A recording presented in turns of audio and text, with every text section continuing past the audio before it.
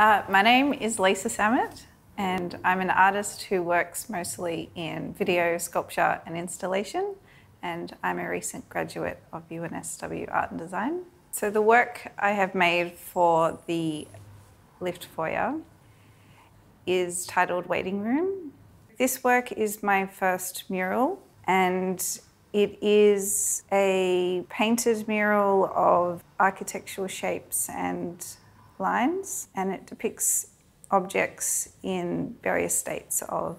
change and movement. What I find most interesting about working this way is how the shapes and spaces in between,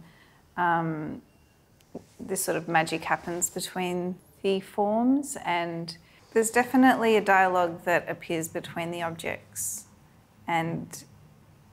there's something quite magical between objects that seem to speak to each other. So when I was first asked to think of an idea for the space, I thought about how the lift area is essentially a space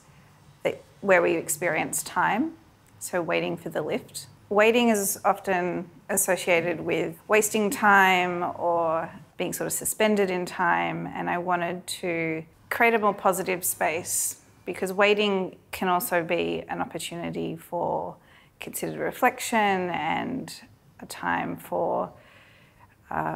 making conscious decisions about what actions you want to take in the future.